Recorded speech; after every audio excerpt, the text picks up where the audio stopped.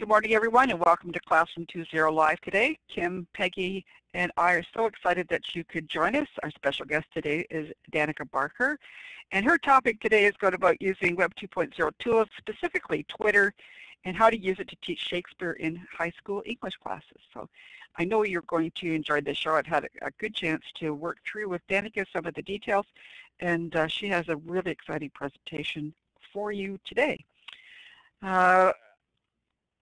One of the things I do like to tell you about is the resources that you'll be seeing today. I was mentioning in the pre-session show that the chat goes by very, very quickly, and there's a lot of links and resources being shared, and Danika will be doing that as well. We do have a Classroom 2.0 Live binder, and I know that Peggy might have the link and can drop it into us in the chat for us so that you may look at it at your leisure. What you'll find is that we have a comprehensive set of resources curated for you here. On the far right, Classroom 2.0 Live Resources tells you how to use our site and work through us with gathering the information that you might need. Today's session is on the far left with Danika Barker, and the links that she's sharing today are in the live binder, as well. If there are links that you share in the chat that are appropriate to today's show, we'll be adding them as well. Just a reminder for those of you who are new that we do have a website, live.classroom20.com, and specifically the archives and resources page. And the link for the live binder will be on that page, as well as we post a link to the actual recording from Blackboard Collaborate. We have an audio file for you. We have an embedded video file, so that if you wanted to share it in your learning management system or someone else on your website, you're welcome to take it. And then we do as well post on that page a list of the resources in addition to the live binder, so you can get access to that information at the same time. And Kim's going to be talking at the end of the show about getting the RSS feed so you can keep up to date with our shows. I talked about using the laser pointer, and this is the time for you all to do that. So you should have access to the tools. So on the left-hand side of your screen, there's a set of tools. The second one down is a starburst. You need to click on it, hold your mouse down, and locate yourself in the world. And if you can't make that work, then go ahead, please just type in the chat where you're located. Shambles, of course, is the first one on the map with Thailand. We have someone in Italy, or anyway, Europe, United States. I know that I'm in St. Catharines, Ontario, and Danika is also another Canadian living in London, Ontario, which is about 2 hours apart. Someone from Honolulu, welcome. Long Island. Thank you. It just gives us a good overview about where we're located, and again, it emphasizes that we do have a lot of global connections, and the information we share can help each other. So thank you very much for that participation. I'm going to ask you to take part in some poll questions. If you recall, the poll feature is just under your name on the right-hand side.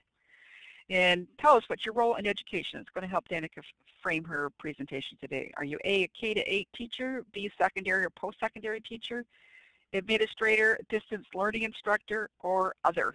So if you're an other and can't fit to the A, B, C, D, please just type it in the chat. I'm just waiting for everyone to post their results.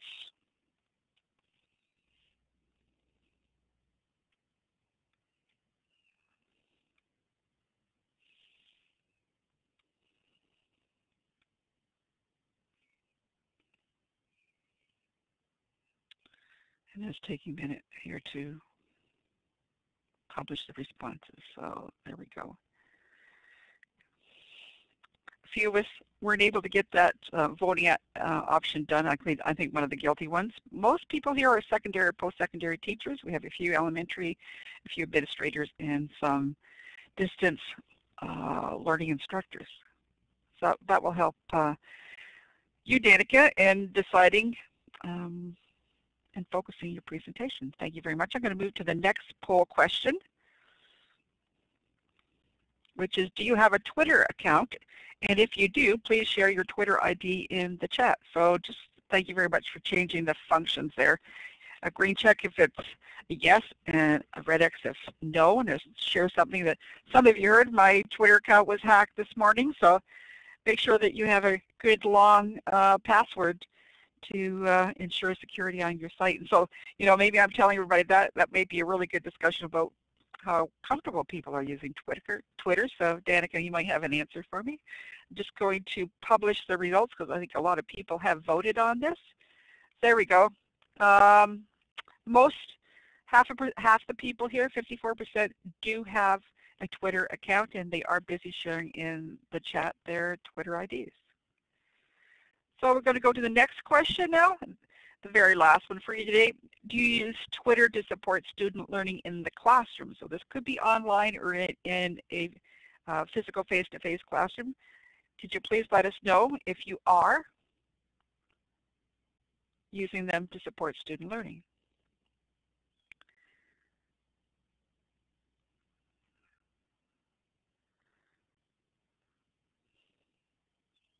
I think we've got almost a fair number of people have actually voted on this item, so we got a mix here. 35% belong to me who didn't vote, and 32% are, and 32% are not. So interesting discussion, and I thank you all for participating in our poll questions. And now it's my opportunity to turn the presentation over in a minute to talk to Danika Barker. Danika is a teacher in Thames Valley District School Board, which is in London, Ontario. As I said, some people 2 hours from me. I've had the opportunity of visiting with Danika last weekend at unplug.ca, maybe it was 2 weekends ago. I've lost track of time. She is an extremely inventive and creative person, and I think it's going to shine here because she has an honors English degree. She's a Bachelor of Ed qualified for Intermediate Senior English and History. She's an English Honors Specialist and currently a Master of Education student. As I said, she's been working for 9 years with Thames Valley. She's been a teacher librarian and worked as a literacy learning coordinator for the board. She has a lot of interests that I think are going to pop up, and I love she does tell me the one that she likes. Besides new learning opportunities, she really likes shoes. Maybe she want to share your advice about buying shoes, Danika. If there's something else that you want to add to your bio, please feel free to do that, Danika. But I am going to ask you, before we get too much farther, you can mix in your intro as you answer our newbie question, and I think it'll be helpful for those people who are not using web tools. If you could tell them why you would use those tools to teach high school English. So welcome, Danika. We're so pleased you could be with us today, and the mic is yours. Thank you so much, Lorna. I'm really excited to be here today. I have to confess, I am a bit nervous too, but I do a lot of theater as well, and they say nerves that's a good thing actually when you're going on stage or when you're presenting, because it's good for energy. So yeah, so there's another thing to add to my bio. I do a lot of theater too. I'm actually in rehearsal right now for a production of Othello, where I'm playing Iago, who's the bad guy, and he's usually played by a guy, but we're doing a whole bunch of gender reversal in this version of the play. So that's kind of Shakespeare theme too. So the newbie question, why would you use Web 2.0 tools to teach high school English? I think it's a really good question, and for me though, I would like to even broaden it more and say, why would you use any particular tool to teach high school English? I mean, why use a textbook? Why use a specific poem? Why use the blackboard? As far as I'm concerned, all tools are fair game. It's how you use them, and that you need to think about the purpose for using them that's important. So initially when I started using Web 2.0 tools in the classroom, my answer to that question would have been, I use Web 2.0 tools because I think they're going to be an engaging hook that will almost bribe students into learning. So, and I thought, that would be great. It's something that's new. It's something that's a novelty. So they'll be so hooked by the fact that they're using something online that they won't even care that they're, doing some sort of specific English-based task that I've got for them. But one of the things I quickly learned as I was building in Web 2.0 is that it's, and I'll talk a little bit more about this later, is that it's, if you don't have a clear idea why you're using it, if you don't have a good rationale that you can articulate to the students, then you may not be using it for the right reasons, because that novelty factor wears off quickly, and some of the kids are not comfortable actually with using Web 2.0 tools.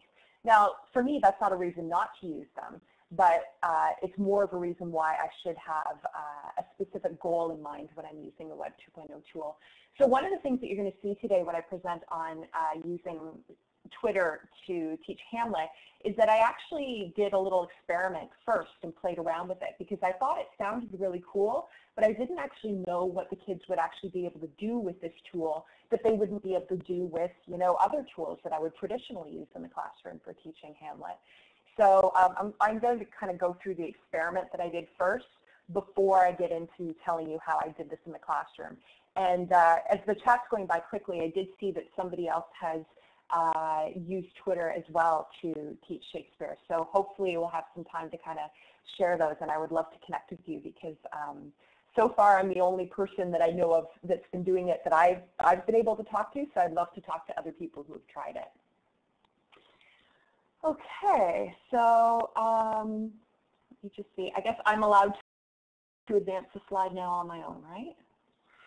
You have all the tools. Okay. Just go ahead. I have the power. Okay, awesome. All right. So the title of this project, because I enjoy puns as many English teachers do, is Brevity is the Soul of Twit. So Twit for Twitter, and brevity is the soul of wit is one of the famous quotations from Hamlet. Now, Marcellus, who's joining us here today, is actually one of the people who participated in our very first experiment, a colleague of mine who I've known for a while on Twitter, who volunteered to help me out with the very first incarnation of this project. So he's got a lot of a great input on this project as well. And I hope that through this presentation you'll be able to see that it's not specific to Shakespeare. I'm going to be using these concrete examples because I think it really helps to have concrete examples, but I hope that you'll be able to see how you can transfer this to other contexts. For example, I know a teacher who teaches primary, grade 1, and has her students tweeting. Now, those of you who know, of course, that Twitter has age restrictions and that sort of thing, they have a class Twitter account, so the students didn't have individual accounts. But she's basically taken the same philosophy that I was using and applied it in a grade 1 context. So this really isn't specific to high school. Okay, so just an overview. I'll try to stick to this as much as possible, but I find that these presentations tend to be fairly organic, and we'll go where, if the mood takes us or where the desire for the room takes us. So as I mentioned, first of all, I'm going to talk about the experiment. So the thing to keep in mind is the experiment was one that I did with a bunch of my contacts on Twitter. Thanks for that link to Aviva's Twitter account there, Marcellus. So the experiment was done with a mix of teachers and just friends that I had on Twitter who volunteered to try this out with me so I could figure out how this would work. And I'll tell you what we learned from that experiment and how I then applied that to the classroom. Then I'm going to get into kind of the nuts and bolts of how we actually did this in the classroom. The first time I presented on this, I hadn't actually tried it in the classroom first, so it was all kind of hypothetical. So now I've actually done this twice. I did this once in first semester last year and once again in second semester last year. And I learned how to kind of fine-tune things and figured out what worked and what didn't work. So I hope to share that with you today. And then by the end of it, I hope the thing that you'll understand is the thing that I was focusing on when using Twitter in the classroom was, what did it let us do that we couldn't do before? I'm really focused on using Web 2.0 tools in transformative ways. So not just substituting. I want to figure out what this tool lets us do, whether it's Web 2.0 or whether it's a face-to-face teaching strategy. What does it let us do that I can't do with other tools? And that's really my main philosophy with a lot of the things that I do in the classroom, is choosing the best tool for the job. And whether that's a pencil or whether that's a computer, you know, it doesn't really matter. It's the same philosophy. Okay, so this screen right now is just a screenshot. It's static, but I'm going to try my hand at the web tour thing because this was kind of a little teaser video that I made for our first incarnation of Brevity as a Soul of Twit. So I'm going to punch in the URL here and hit enter, and here we go.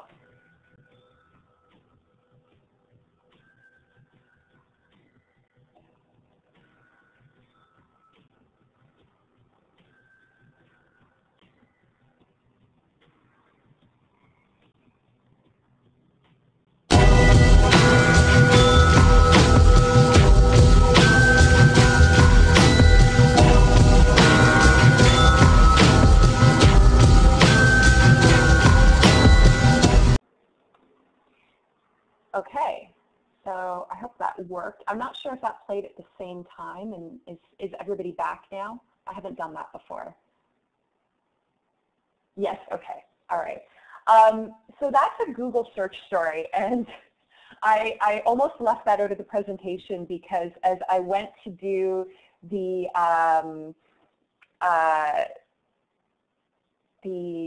sorry, what was I trying to say here? As I went to do the presentation to give you guys the links, one of the things that I remember that Lorna said to me is, this would be fantastic to show teachers so they can make their own.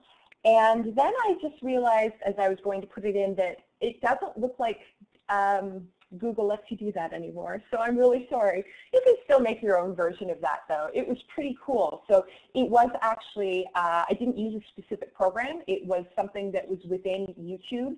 And of course YouTube and Google are part of the same company. So it was, it basically let you put in your search terms and it made the video for you, which was really, really cool. And it basically made a video of all the search terms that came up. But it's not used, the URL at the end of it that says make your own no longer takes you to that. It takes you to something different. So I hope I haven't disappointed people by actually showing that. But I like using lots of sort of video teasers to kind of get students hooked on different things. So I'll make sort of welcome videos for my class and that sort of thing to give students a taste of kind of what's to come and get students excited about it. So I did that for Brevity as the Soul of Twit. And there's lots of other multimedia that I'm going to talk about that we incorporated within it. Yeah, welcome videos are nice because on the first day of school, and I'm working on updating mine for this year, on the first day of school, and in Ontario, our first day is September 4th. So we haven't started yet, but I really like to do you know, the day's eaten up by handing out a syllabus and talking about here are the books you need and here are the rules, and that's really dry. So rather than do that, I mean, I have to do all that stuff, but I like to kind of give the kids a video with some really energizing music to give them an overview of what the class is rather than just reading it off the syllabus. So I do a lot of that kind of stuff. I do it with Hamlet too to get them hooked. So right now what I'm talking about is the experiment. This is what we were focusing on. I had this kind of crazy idea over March break one year. That's our spring break up here in Ontario. And I thought, it was inspired by a project that I saw that the Royal Shakespeare Company did that I will, I'll show you in a little bit, where they had a bunch of people role-playing Romeo and Juliet in real time in London, England. And it was all done by real actors. And I sort of thought, well, you could, I mean, you don't really need to have seasoned actors doing this. That's one of the kind of exciting things about Twitter is that there is some anonymity there. So you're not, you know, in front of a bunch of people saying things out loud. You can sort of think about what you want to say and then say it. And so I thought as long as people are fairly comfortable with Twitter, or remotely comfortable with Twitter, and kind of know the play, that would be enough to get us going. So, and I thought that I wanted to do this in the classroom, and I figured that before I actually did this with my students, I wanted to be able to articulate to them what the value was in doing it. So that's why I did this with some of my Twitter friends first. and see what comes from that. So I won't spend all that Twitter is not gold. That is so true, Gordon. So I thought, let's try this out first and then see what we get from it after. So I'm going to try not to spend too much time on this. I am going to do a little bit in terms of the basics of Twitter because we do have some people who are newer to Twitter. I'm hoping, though, that I'll spend the majority of my time talking about how we actually did this in the classroom. Okay, so a little bit about Twitter first. This is pretty straightforward, and I think that most of you do sort of understand how Twitter works, at least, even if you haven't used it before. So one of the things that's important, though, I think, is that it's not just about text-based posts. I mean, you can post text, but it also allows you to post links, which I think is something that's really, really cool here. And Peggy is posting some really good links just on the basics, how to start signing up for Twitter and get going on that if you're not using Twitter right now. And I think it is important, if you are going to try this in the classroom, to use Twitter yourself so that you understand what the value is. And I do have, yes, Peggy's posted it, a presentation on Twitter that I've done for other teachers. It was specifically, I think, focused on developing a personal learning network on Twitter. There are lots of other good ones out there that other people have created too, though.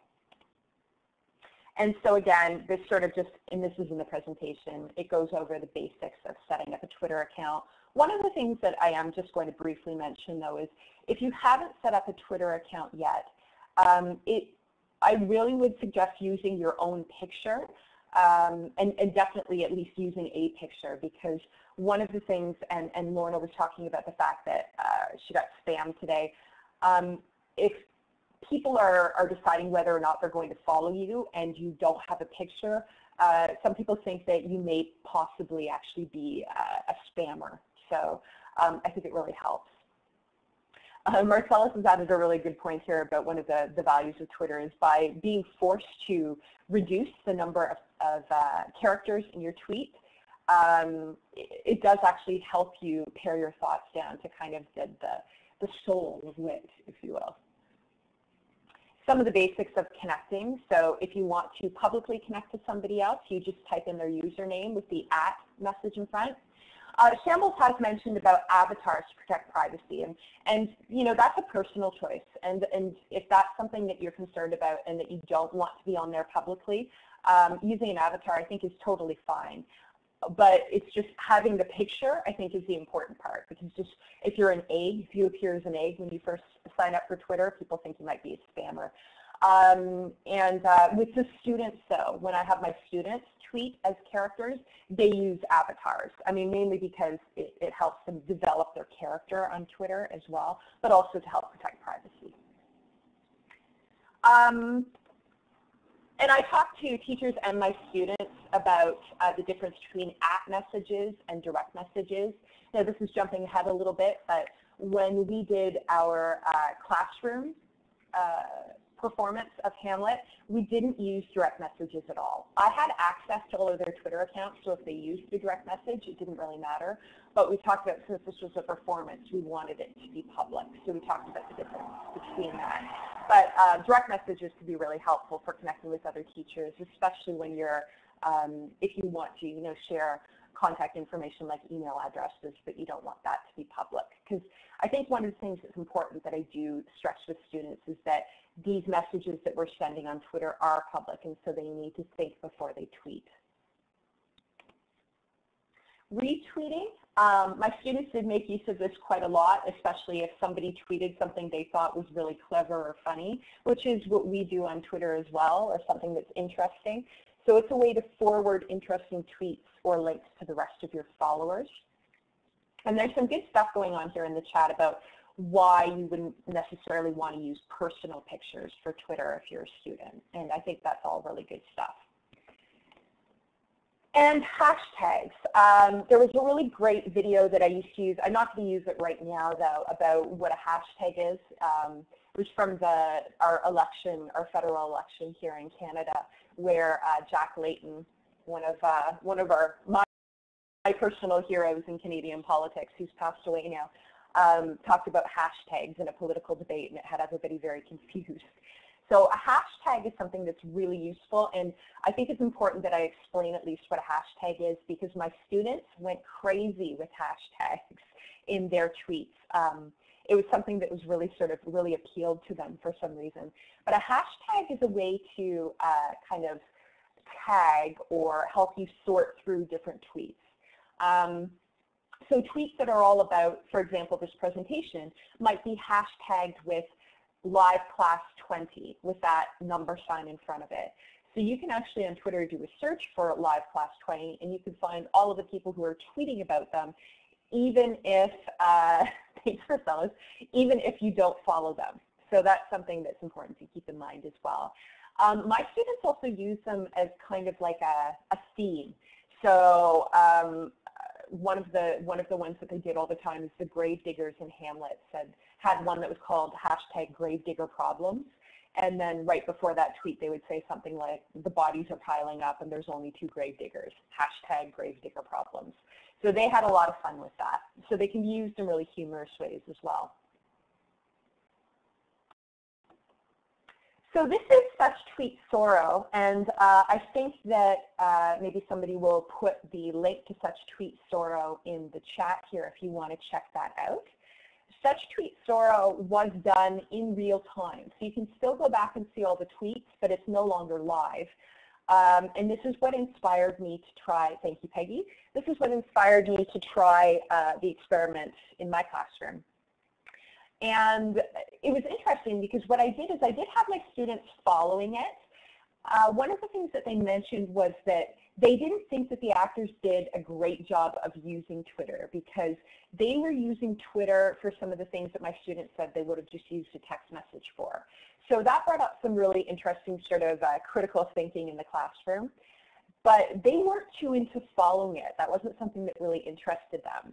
I found that what interested them a lot more was that, doing their own version of it. But we did actually still connect with another classroom, and the classroom followed our tweets and then kind of critiqued what we did. So that added a new layer to the performance.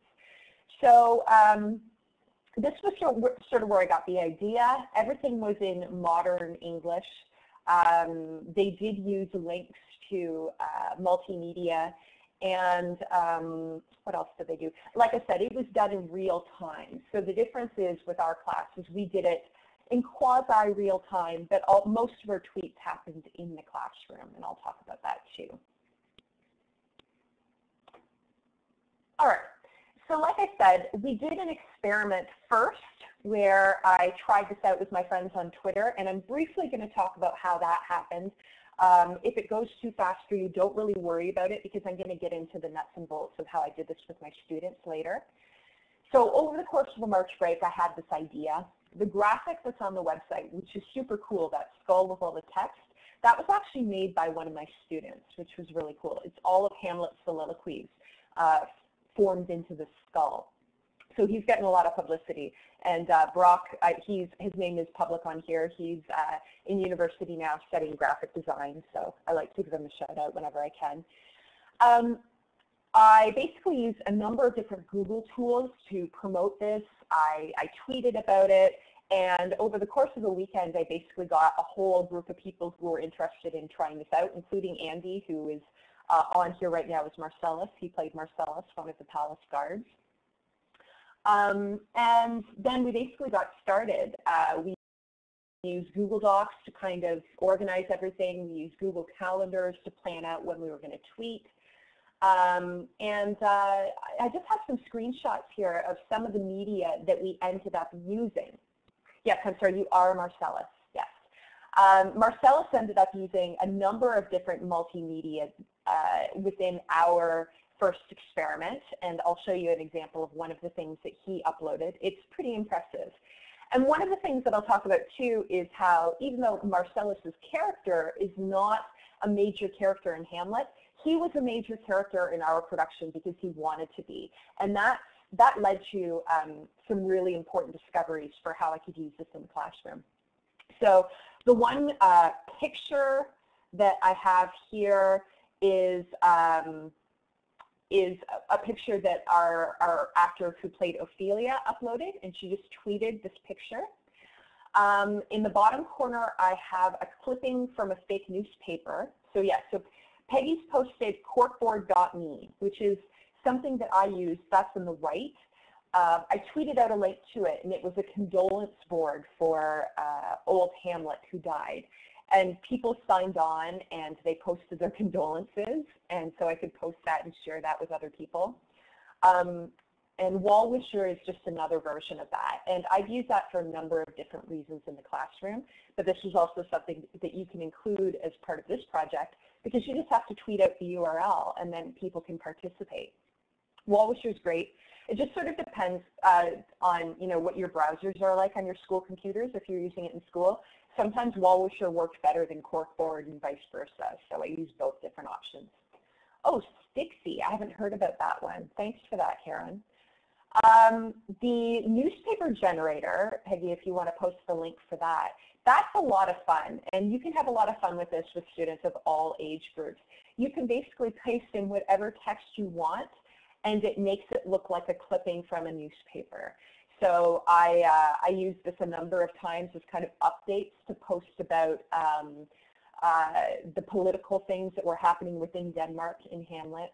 I posted, about the death of old Hamlet, and students can use that to kind of do, tabloid type things if they want to. It can be a good discussion about, whether a source is believable or not. Just because it looks believable, is it? And all of those sorts of things. So we used a lot of multimedia in our initial experiment of this project, and we also used multimedia in the classroom as well with our students. So the next one that I have here is a video that Marcellus uploaded. So Marcellus is the palace guard, and he created a video that was basically his helmet cam as he was doing surveillance on the sort of the castle barricades at night. And I did have some students who created kind of their own versions of this kind of thing, but Marcellus is one of those kind of level 4 students who always has to go above and beyond. So let me just quickly show you his video. I ended up using it as a teaser for my students as well to kind of get them excited. So here we go. I'm going to paste this again and we'll do another web tour.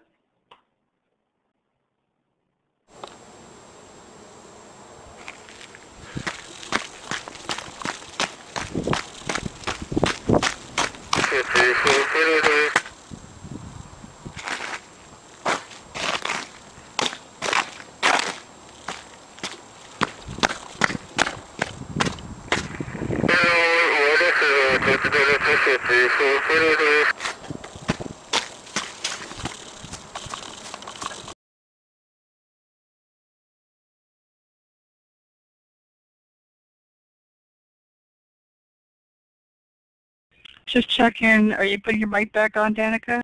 No, sorry, I forgot to do that. So what I was saying was, if some of you guys are not getting the web tour when we switch to that, all of the links will be posted in the live binder, and they're just quick videos, but you can look through them later. So Peggy's posted Marcellus's video that he made with his helmet cam. My students love this. It cracked them up. And it also, again, got them excited about trying this experiment in our classroom, too. Yes, so the fake newspaper link, that is, I don't know, Peggy's probably going to get there faster than I am, but here we go. There we are.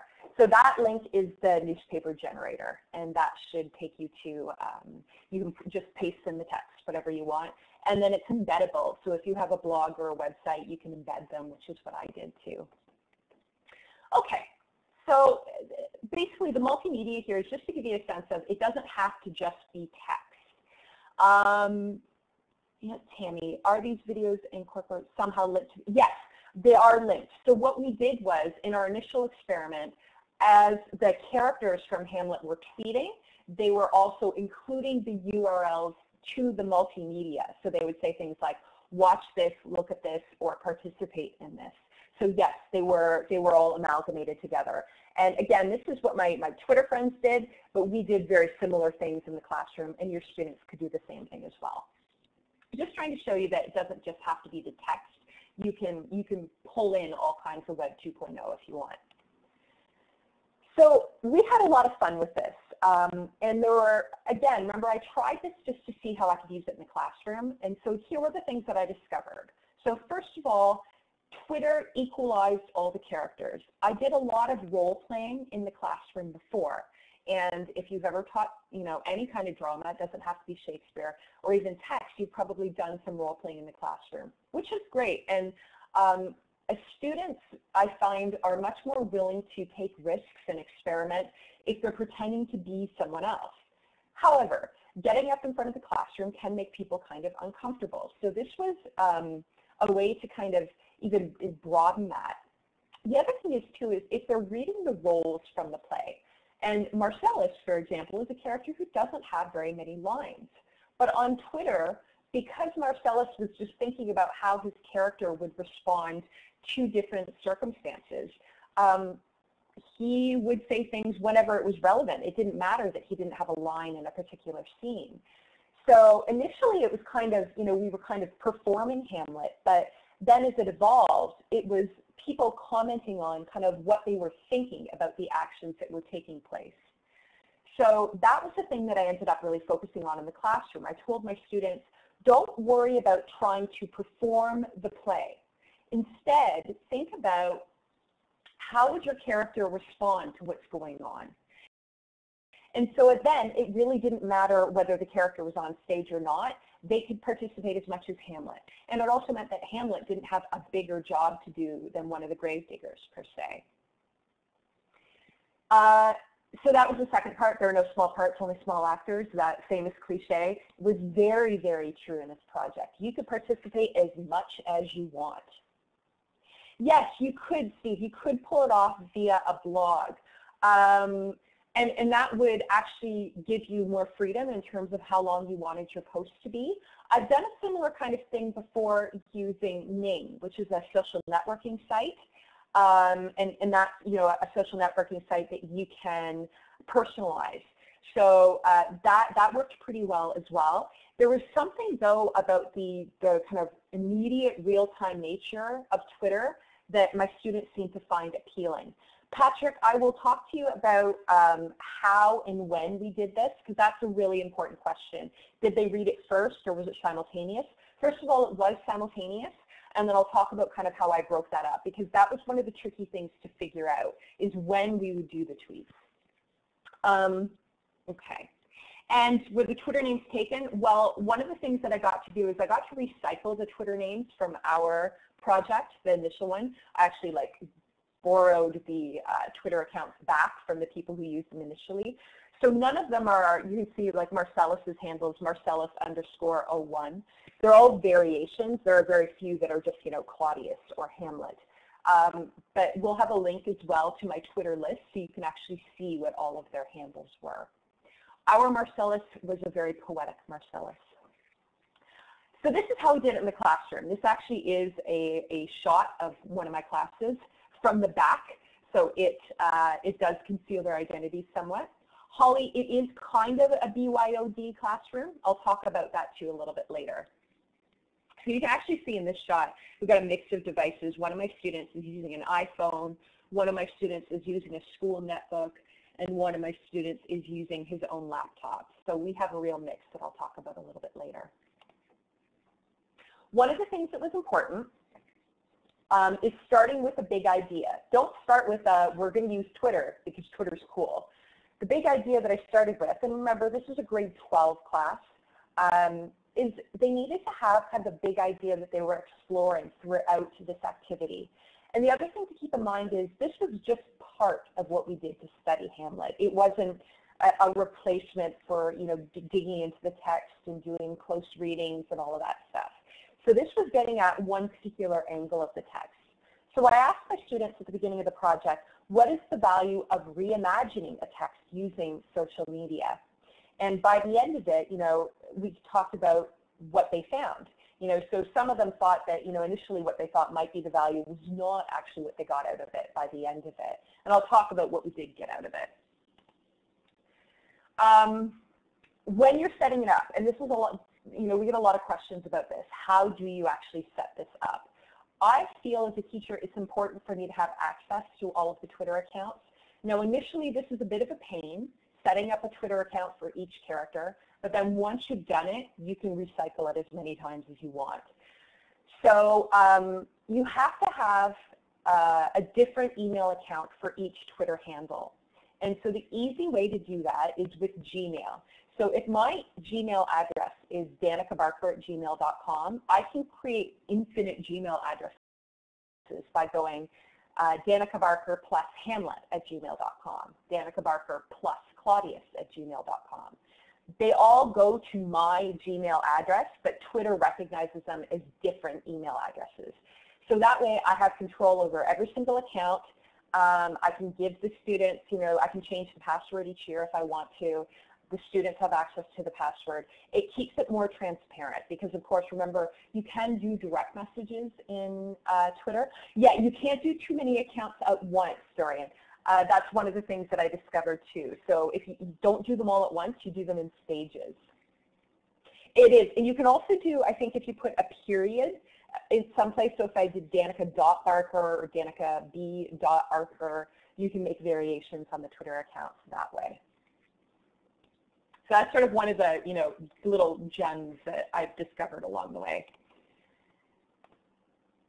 And creating a list is also important. One of the questions that people have had, yeah, and 25 is more than enough, 25 different accounts. You don't need that many. I did 18 for Hamlet. So how were we going to organize the tweets? We talked about using hashtags. I didn't need to use a hashtag for this one because a hashtag then limits the number of characters that you can have in a tweet. Instead, what I did is I put all of the different usernames, all of the different Twitter handles onto a list. And so if we actually go to, I think I will do the web tour thing again, so I apologize for those of you who the web tour doesn't work for, but you can maybe just listen. This isn't a video. So I'm just going to take you to the Twitter list for my class. And there's the link right there. So if the web tour doesn't work, you can just click on it in the chat. So the very last tweet that you'll see, and I will talk about Storify in a moment, Storify is awesome, is Hamlet's final tweet. The rest is silence. So you can actually click on that link too, and you can scroll through and you can see what all the tweets were. And you'll see that, there's a lot of humor in this as well. And that's where the students wanted to go with it. They really enjoyed it. So, we went with it. And you can actually, on the list, then you can actually go to the list page. Let's see here. By members, you can see there are 18 different members. And you can actually see what their profiles look like, what their pictures look like, and the kinds of things that they posted. Okay. Yeah, their hashtag comments, they had so much fun. So you can see, political corruption of laws, you people have issues. And that was a way that they really kind of put their own stamp on things. They loved it. They had so much fun. Our gravediggers were hilarious. They were real characters. In my first, experiment, our Marcellus was the real character.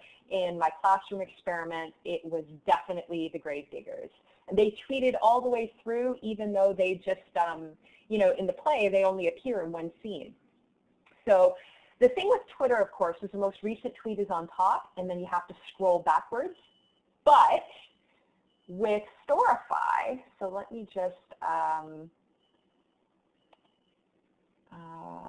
I don't have my own, I don't think I have my own Storify page, but with Storify, you can actually choose how you want the tweets to look. So you can make it go, you can flip the order around, you can kind of edit the tweets so that they appear in whatever order you want, or if somebody did kind of a tweet that wasn't very good that you didn't like, so this is Storify here, you can choose how you want it to appear, which is really great. And then it actually lets you embed the Storify links in your blog or in your website. So if people aren't on Twitter and you want to share the tweets with other people, it's a really great way to do that. So you can share with parents what you've been doing even if they don't have Twitter accounts. It's a lot of fun. So that's what I actually did. So if you go to, one of the links that I have on here is actually my grade 12 class blog, because I have different blogs for all of my classes. And then if you go to the, here. If you go to the page within my class blog for the projects that we did, you'll see a storified version of all of the tweets. Okay. This is a screenshot actually too. So here you go. This is a screenshot of Storify. So rather than having to read it from the bottom to the top, you can switch it around to read it from the top to the bottom. So I posted them all on our class blog in different apps. And then what we could do is we could actually go through it as a class and look at all the tweets and kind of critique them and say, you know, is this how you understood the character? Oh, thank you, Peggy. That's great. Does this make sense to you? Because there was a lot of debate about, for example, Gertrude's character. You know, was she really a caring mother, or was she actually in on the murder of old Hamlet? And that was, and this is the thing that I kind of wanted to really get at, that was the biggest thing that we got out of the whole presentation, I think, or the whole experiment in the classroom, was that the biggest value we found was not in the actual tweeting, but in the conversations my students had before they tweeted. So here's where we get into, oh, what a great question, Shambles. So did we have inanimate objects tweet? We didn't. I never really had enough students that, you know, we needed to sort of create those other roles, but you totally could. Like you could have, you know, the poison wine goblet tweeting, or you can do whatever you want. That's great. I love that. So the biggest thing was using tweeting is an actual reading strategy. So this is where we get into a lot of the questions about when, how do we do this? So we did it simultaneously with studying the play. So I would say, as we are reading this act or this particular scene, I want you to think about how your character would respond to what's going on. So even if your character hasn't entered into the play yet, these events are going to affect you somehow. How would they affect you? What would you be tweeting about? And so as they're reading, they're thinking about that. We would finish reading the scene. They would get together in groups, and then they would talk about it. So the first semester when I did this, I had a very small class, and I didn't have very many of the students paired up. I really learned from that, because then by the second time around, actually when I had a bigger class and I just had to pair people up, it made for really good discussions, because students had to talk to each other before they could tweet, because they had to agree on what they were going to tweet about. And those discussions were so valuable. They really dug deep into the subtext. There was some great critical thinking going on. They had some fantastic debates about the character, about the themes, about the larger issues involved in the play. I mean, they were bringing in all of the stuff that we did on, you know, notes on the great chain of being, or notes on, you know, history and all of these things. They had to pull those in order to do, you know, even a 10-character tweet. So a lot of people initially thought when I was doing this that it was going to be very superficial and kind of gimmicky, and I was worried myself that it might be that. But those powerful discussions, you know, really quelled any fears that I had about it being superficial. It was so valuable. And I mean, if I can stress anything to you, you could even do this entire exercise without doing the tweeting. Of course, having those tweets is something that's really fun for the students in the end, to be able to go back and look at them. But just to have that framing discussion, how would this affect your character? If you were going to tweet about it after, what would you say? It was huge. So I think I stressed that enough. Now, when exactly did the tweeting happen? So usually what happened was we didn't do it every day, usually once or twice a week. So at the start of the period, I would say, okay, so this is going to be our tweeting day. So as we read the scene, I want you to think about it, and we would have the discussion. And then at the end of the period, usually for the last 15 minutes or so, that's when the actual tweeting would happen. So I would work in time. These are 75-minute periods, just so you know. I'd work in time for students to discuss, and then we'd tweet. And then we didn't have any time to discuss the tweets at the end of class. So the next day, I'd aggregate all of the tweets using Storify, put them on the blog. We'd just log into the blog, and we would look at it. So I put it up on our data projector. I don't have a smart board or anything like that, but I do have a data projector in the classroom. And then we would just look at them, and we would talk about them. And that added so much to our study of the play, because it gave them something that they were personally invested in. So it was something they were involved in. So they really did care about the discussions. They got, oh yeah, they were great exit cards, Kristen. They were great exit cards. it got them, personally invested in the project. And that's one of the biggest problems I find with teaching, classic texts is how do we get the students personally involved in them? And I think there are lots of different ways to do them. This was just one of those ways that we got in there. And there was a question about, is this a BYOD classroom? My school does have Wi-Fi. It's the student network for Wi-Fi is a fairly new thing. I didn't need to have, first of all, in a class of 30 people, I really only needed to have 10 to 15 devices because my students were all paired up. They didn't all need to tweet at the same time either because while some of the students were tweeting, the others were still having discussions about what they were going to tweet. Within my school, we've got a class set of netbooks, and that's 20 netbooks, so it's not enough for everybody in my class, but I didn't need them. So we had a combination of, there were 1 or 2 students who brought in their own laptops. Pretty much everyone had a cell phone, so they could choose to use their cell phones for this particular project if they wanted to. Whereas my administrator's scared. No, I've been using technology in the classroom for a while now, and we have a school policy about things like cell phones in the classroom. And in a nutshell, they're not allowed in the classroom unless the teacher has specifically given permission for that for a specific learning activity. And so this was our learning activity. So you could pull it out for this and then put it away. And I mean, that whole discussion about using cell phones in the classroom, there are tons of other discussions about it. I can basically tell you that it was no more of an issue for me than, passing notes in class. But that's, that's another story altogether. So we do have, but I mean, you didn't have to use cell phones either. A lot of the students preferred the desktop version of Twitter. So even though they had cell phones, a lot of them preferred to use one of the netbooks to actually access Twitter. It's easier to post links that way too. So yeah, so I mean, I guess my point is that you don't have to have a class lab. You don't have to have a set of 30 computers. I mean, really, you could even do it with one PC that you have in the classroom if you wanted to, and just take turns signing in. How to do this with freshmen? So I think freshmen is at like grade 9, so sort of 13, 14-year-olds. I would do it exactly the same way. I would probably not use, I don't know, depending on sort of where we were in the semester and how much I could trust my kids. I probably wouldn't use cell phones. I might actually, book a lab for that day and have them come in. And because, again, we weren't doing it every day. We were doing it once or twice a week.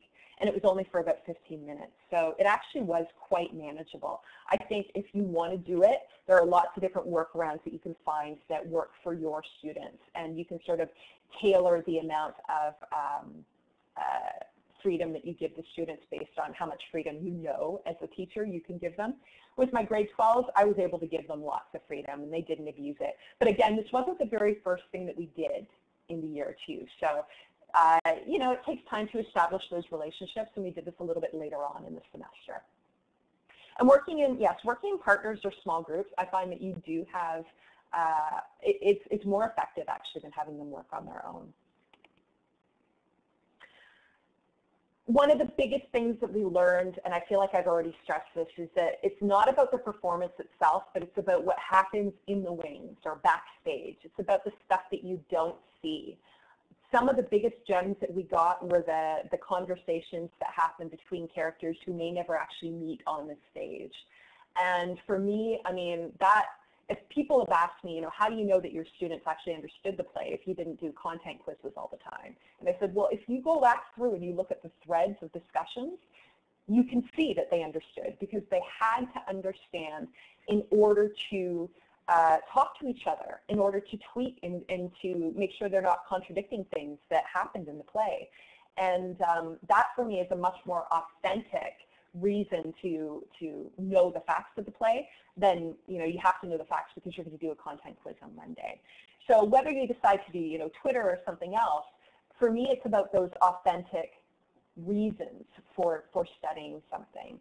And I feel like they were really able to get a deeper understanding of the play by doing this. And like I said, this was just one aspect that we used for studying the play. And it really, for me, enriched a lot of the other things that they did in the classroom. I mean, they've said so too. I've actually, taken students from my class to present in a pre-service faculty of ed class, and they sort of talked about what they learned from it. And I mean, the fact that they got to have a lot of fun and throw in some personal expression there too is definitely an engagement hook. The last thing that I want to say before we get into questions is that you shouldn't mark this or grade this. Now, you can choose to if you want to, but I mean, for me, I wasn't going to mark the tweets because that wasn't the expectation, the curriculum expectation that I was marking.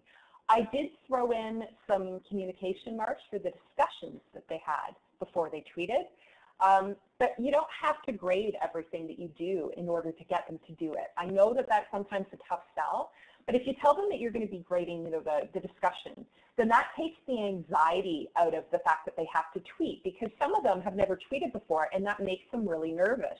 And if you tell them you're going to be marking it, that really shuts down the tweeting that happens. So I wanted them to just feel free to take risks, make mistakes without being graded on this. I found that they were a lot, it's so much about the process for this. I had lots of other different ways that I could get marks, and I didn't need to say I was going to mark it in order to get them to participate. The fact that they were working with partners, I mean, some of the kids in the class never wrote a single tweet, but they all participated in the conversation.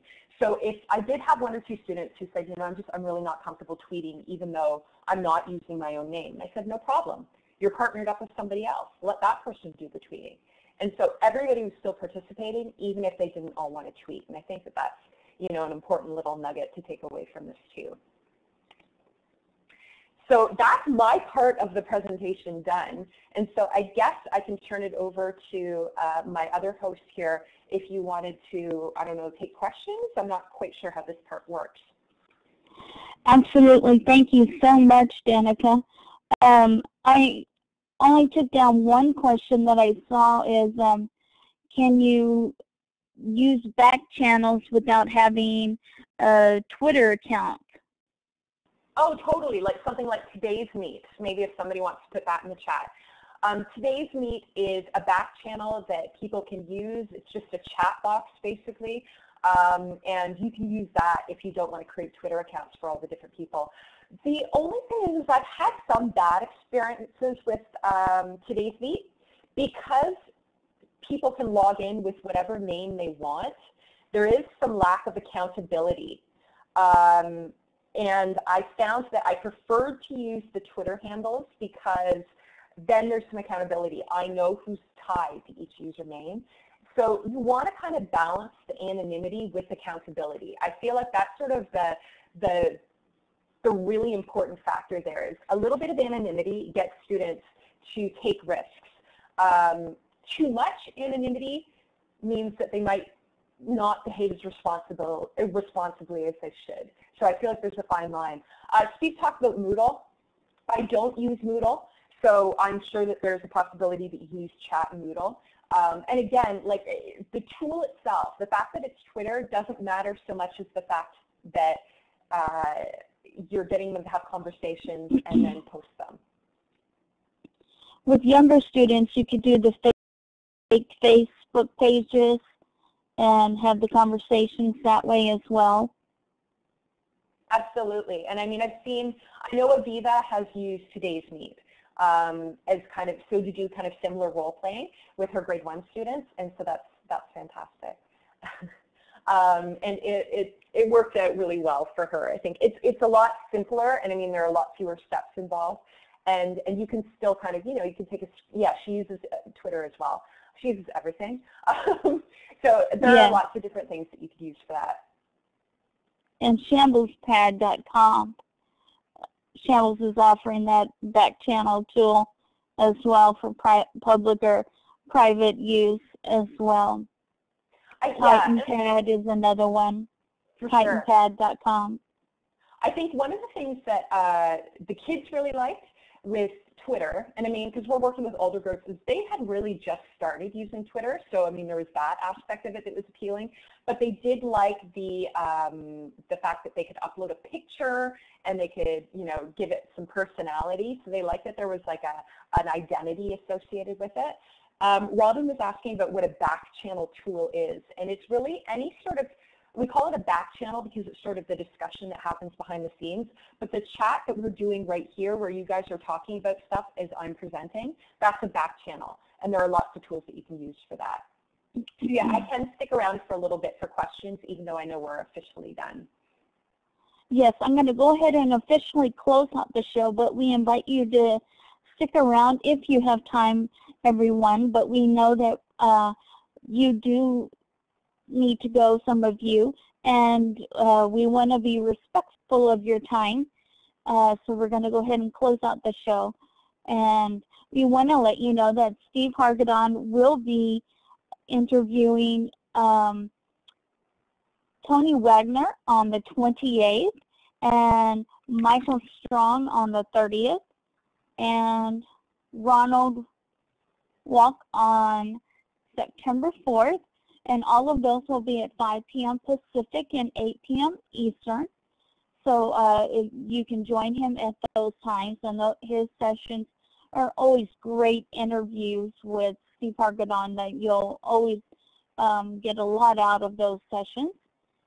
We will not have a session on September 1st, but we want to let you know about September 8th that we will have TJ Shea and some of the other Fable Vision ambassadors talking about International Dot Day with Peter Reynolds, who wrote the book about the Dot Day.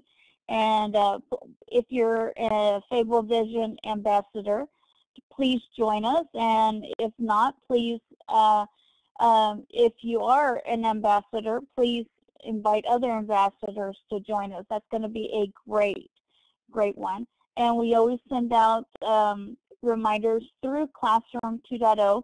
So if you're in the part of the Classroom 2.0 name, you'll get the reminder. On the 15th, we'll be talking about the Class Dojo Behavior Management Tool. And September 22nd, we're looking for a featured teacher. So please list some of the featured teachers that you would like to nominate, as well as September the 29th, we're going to have David Truss on. And this is the form, as well as you can put it on the survey that's going to open up automatically, and I'll talk about that in a moment. But at any time, you can nominate a featured teacher. Any educator that works with teachers, colleagues, educators of any kind, or students, you can nominate them by going to tinyurl.com/CR20Live featured teacher, NOMINAT, and we would love to have you suggest some great educators for us. And once you exit today's session, the survey will automatically open in a browser for you. And if for any reason it doesn't, you can always go to tinyurl.com/CR20Live survey. Or if you watch one of the recordings, you can always type in that URL as well and suggest future guests, future topics, or request one of the professional development certificates. And Peggy will send that out to you. Just make sure you include your name and your email address. You can also click on that link right now, and it will open in your browser, and you won't be disconnected from the session, but it will open in your browser, and you can bookmark it for future reference. Also, we have an iTunes U channel that you can subscribe to. You can go to tinyurl.com/CR20Live. You'll notice everything starts the same, and then iTunes U all together. You can subscribe to the video, which are the MP4s, and the audio, the MP3 collection. And you can subscribe to either or both and take us with you wherever you go. You can also subscribe to the RSS feed, which is on our archives and resources page that Peggy, that's on our blog in our website, and we'll put that. It's right there in our chat that Peggy just posted on our website, and you can subscribe that way and get all of the resources as well as the live binder link, and you can subscribe that way if you didn't want to use or if you wanted the extra resources in addition to the iTunes U channel. So you have a variety of ways to get all of the resources that we share each and every week. And we wanted to especially thank Danika for joining us today, and Steve Hargadon for, he's the founder of Classroom 2.0. And we want to especially thank Weebly and each of you for participating each and every week and commenting and sharing your links with us, and Blackboard for providing this forum for us to meet. And so we're going to go ahead and pass it back to questions. The only question I had was about the back channel. Lori, did you have a question did you see any questions that I might have missed?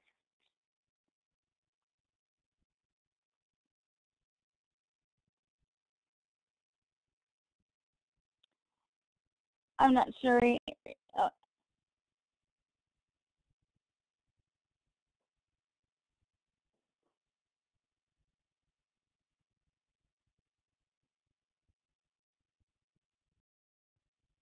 I'm not hearing you, Lori, so maybe it's just me.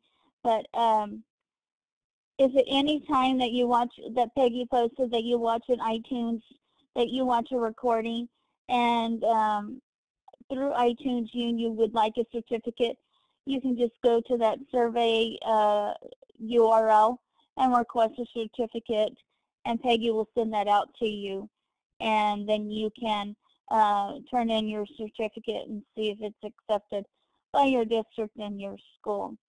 And Shimels has lots of back channel tools that you can explore at any time. It's got great links that you can explore on his website.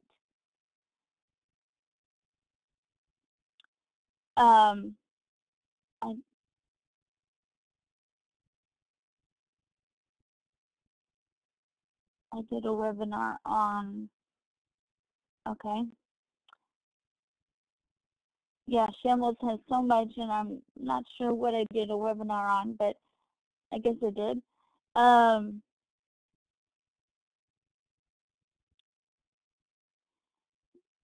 Are there any other questions that I might have missed throughout this session? We want to make sure, and if you have additional questions, please type those in the chat before we let Danika go. Enjoy the rest of her weekend. If not, you can take the mic. We're welcome. We'll be happy to do that. We do post our chat log. It's separate from the live binder. Our chat log is on our archives and resources channel page on our website.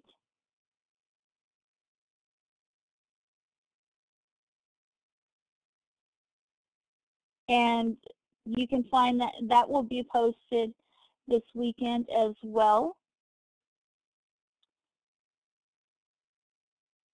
And all of those links and resources can be found. The chat log with the links.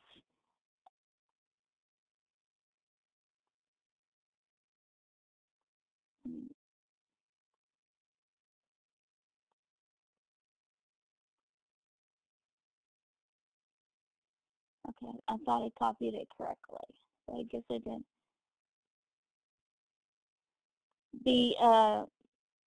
Here's the page for our archives.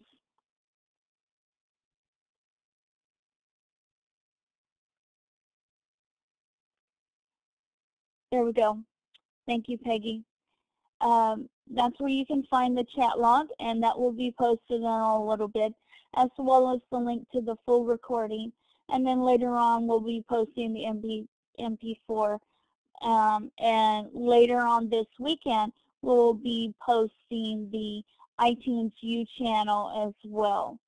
But I think the iPad app only works if you have a Blackboard account through an LMS account. And Shambles, let me give you the mic. Shambles, go ahead. Hi, I'm just switching on my air conditioning. I think you're absolutely right, but I suspect it's just something that could be done their end. So it might be worth just asking Steve if he can twist some arms and get the sessions that we're having now, these live sessions in this particular room, enabled for mobile, because it would be good for people to be able to play. I suspect what it will do, from looking to my experience this evening, is that it will give you a different address to the room. There'll be some little code missing in the room, that's all. But I think you're absolutely right that it's initially designed to be used with private, paid-for rooms. But twist his arm, see if you can get him to get it enabled. It would be lovely for people to be able to play here on the iPad. That's all. Thank you. We can talk to him. Since he doesn't work for them anymore, I'm not sure how much of a connection he has, but it's worth a try. And Kai, did you have a question? Let's see.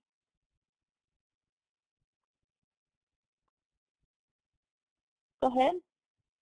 You have the mic now.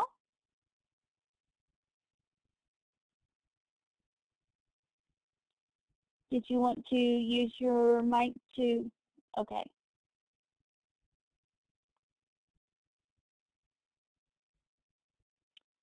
They left. Okay. Well, it looks like our questions have kind of dwindled. And I did read that the only ones that were going to be able to use the iPad account were those who had an account through an institution that used the LMS. So that's what I read about the iPad accounts on the mobile devices. But we do hope that you will join us. We won't be next week, but we will be back the following week for another exciting presentation where we'll be talking about the Class Dojo management. And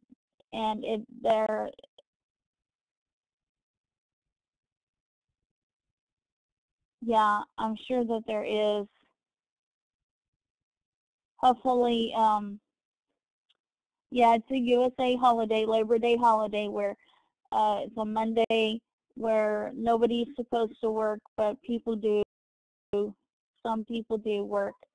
They have a lot of shopping sales, so some people have off on the Labor Day holiday, and some people do not have off on the Labor Day holiday. It's kind of strange shambles of who has off and who doesn't have off. But yes, it is a USA holiday. So, but a lot of people go on vacation and go out of town, and it's the last holiday before the official end of summer. So that's why people go out of town and take off. So we will see everybody back after next Saturday. And thank you so much, everybody, for joining us today.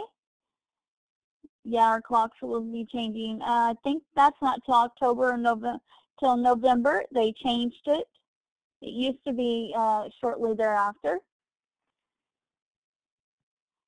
Yeah, there you go. And we hope you have a wonderful weekend, everybody. And rest up from the week of Learning 2.0 conference. I'm sure if you didn't get to attend, there were some great sessions. that if you didn't attend, you can, next Saturday, you can attend some of those sessions in place of ours. They were fantastic. So take care, everybody. Hope to see you online during the week, and have a fantastic, fantastic weekend. Take care.